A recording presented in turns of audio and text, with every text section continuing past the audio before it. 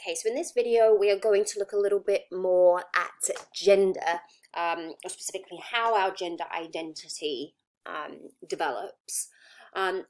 So, as I mentioned before, gender or gender identity is our mental state or our inner sense of maleness or femaleness, or in other words, our psychological awareness of being male or female. Now, we know, based on research, that this usually develops by around age 3. So basically, around age 3, a child tends to have a strong sense of being either a boy or a girl. Now, what we don't know completely is how that develops. Is it nature or nurture? So is it biology that determines our gender identity, or is it the environment that we are raised in? Now, what you see is that gender identity is almost always consistent with one's biological sex. However, that does not necessarily prove that gender identity is biologically determined. People are also usually reared in accordance with their sexual anatomy, and so that might then influence gender identity. So in other words, if a child is born with is born as a male, most parents are going to raise their child as a boy, and that might then influence their gender identity. And so to kind of pull this question apart, research has looked at children who are born with ambiguous genitalia. So for example, they might have chromosomes of a boy, but the genitalia of a girl. So they've looked at intersex individuals. And in those cases, what they've found is that the child usually develops a gender identity consistent with the gender they are assigned at birth and raised as. So even if the child has the chromosomes of a boy, if they have the genitalia of a girl and the parents decide to assign a female gender, and they raise her as a female, then you tend to see that the child will develop a female gender identity despite having male genetics.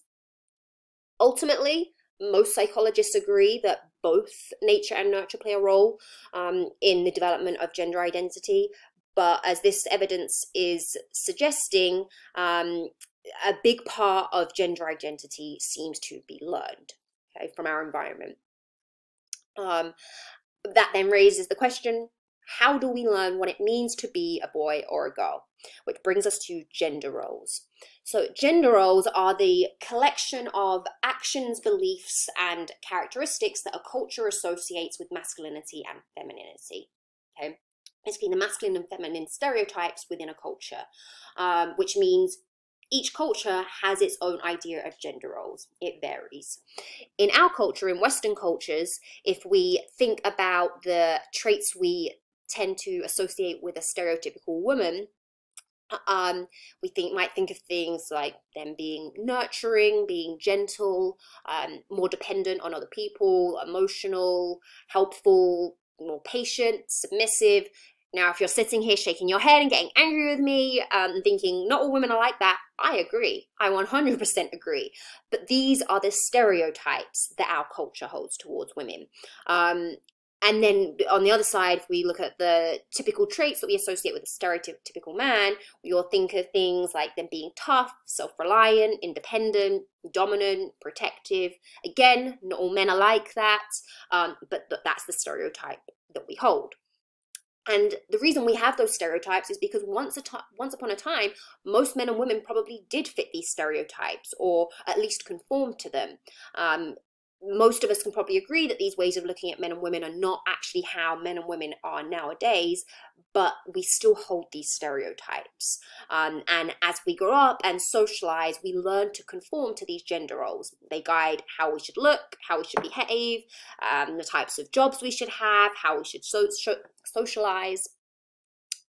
But then the next question is, how do we actually as children learn to adopt these gender roles? Now, one thing I want to note is that you tend to see this understanding of gender roles again by around age 2 or 3, around the same age that children are developing the ability to differentiate between boys and girls. Actually, so the 2 girls I babysit, the younger one who's about to turn 5, when she, again, was about 2 or 3, that I really remember her developing this understanding of being a boy or a girl, because all of a sudden she was fascinated with boys. I remember taking her to Starbucks, and she just developed this understanding that boys were different from her. And she saw this boy and she was fascinated by him. She just wanted to stare at him the whole time. And then as we were walking back from Starbucks, a little boy went by on his bike, and the first thing she shouted out was, "That's a boy, that's a boy." So again, this is developing around age 2 or 3. They suddenly have this understanding that there are boys and there are girls, and we have these expectations associated with being a boy or a girl. Boys are expected to be a certain way, and girls are expected to be a certain way. Now, in terms of where they're learning this and how this is developing, it comes down to primarily observational learning and operant conditioning. So observational learning, when children as children are growing up, they observe people of the same gender and they will model their behavior. So the little girls will look to other girls and women to understand how they're expected to behave, and little boys will look to other boys and men. But obviously the main way we see observational learning occurring is through the media. This really provides evidence of this developing at this age, because this is the age when children start watching TV and they start wanting to be like their favorite characters. And what you see is that many little girls will go through this princess stage because that's what they're observing on TV. So they want to wear pretty dresses, they want to engage in pretend play where they're pretending to be princesses. Whereas boys want to run around and be superheroes because that's what they see other male characters doing on TV. So TV and movies is a huge way that as children we learn what is expected of being a male or a female, and we start to adapt to those roles. Another example from babysitting that I have, the older one, who's now 7, I think it was her 4th birthday party, you really see this a child incorporating the gender roles that she is learning, because up until this point she had been obsessed with dinosaurs. Everything was dinosaurs, which is stereotypically more male. But at the same time, she was also fascinated by Elsa from Frozen. This when Frozen was coming out, and this was a big deal for her. And so for her 4th birthday, she wanted to be Elsa. She wanted to have a princess party, understanding that as a girl, all of her friends wanted to be princesses, and that's what was kind of the thing to do. But she didn't want to give up that other part of herself. She wanted to be a princess, she wanted to be Elsa, she wanted a pretty dress, but she also wanted to be a dinosaur. So she ended up having her pretty dress, her Elsa dress, with a dinosaur tail and a dinosaur mask. And I thought that was a great example of a child going through this transition of understanding there were certain expectations of her as a female, and incorporating that into her existing sense of self and interests. Moving on to operant conditioning. So gender appropriate behaviors are usually reinforced, which increases those gender typical behaviors. So what I mean by this is children often receive praise or some form of reinforcement for behaviors that are seen as gender appropriate. So this might be, parents telling boys that men don't cry, or that boys don't play with dolls. You see this where parents might talk more to girls, but then they'll engage in more rough play with boys. They might encourage girls to play house by buying them toy kitchens and dolls, but they'll buy boys footballs and toy cars. So through their actions, they are reinforcing gender appropriate behaviors. And that's another way that children learn, oh, this is how I'm expected to behave. This is what I'm expected to play with because these are the toys I'm being bought. Or this is what my parents are teaching me. Now, we've previously spoken about schemas, which are our mental representations that guide how we see the world and our understanding of the world. Now, gender schema theory is a theory that emphasizes the importance of cognitive factors such as schemas in the development of gender role behavior. So basically it suggests that as children watch and learn how different genders behave, they start to form gender schemas, which are these mental guidelines for how to be masculine or feminine.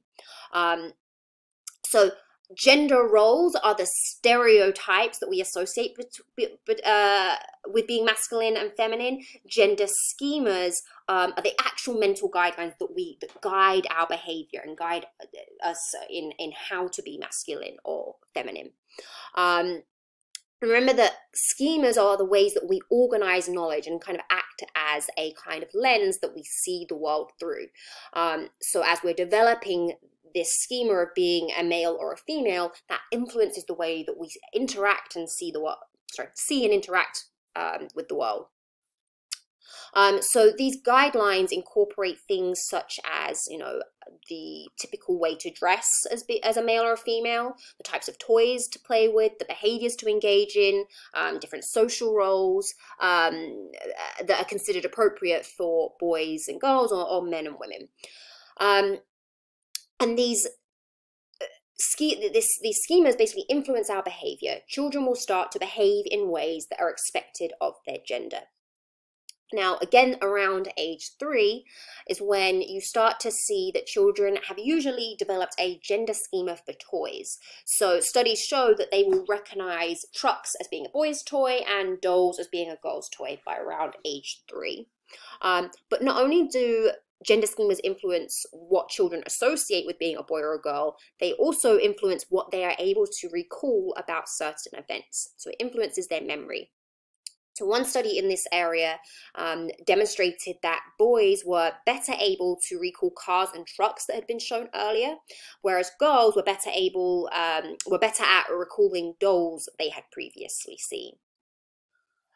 The other thing that we see is gender schemas are often used as a reference for evaluating our self-worth, especially in children. So that they tend to judge themselves positively if they feel like they measure up to the traits they see as important to their gender, or they might judge themselves negatively when they don't. So for example, a boy's self-esteem might be affected when they feel that they're not as strong or aggressive as other boys. Now what research shows is that among pre-adolescents, so among children about to go into adolescence, perceiving oneself as being typical of one's gender is associated with better psychological adjustment. So viewing yourself as having the stereotypical traits of your gender or feeling typical of your gender is connected to your overall psychological well-being. The more you feel typical of your gender, the better your psychological well-being seems to be.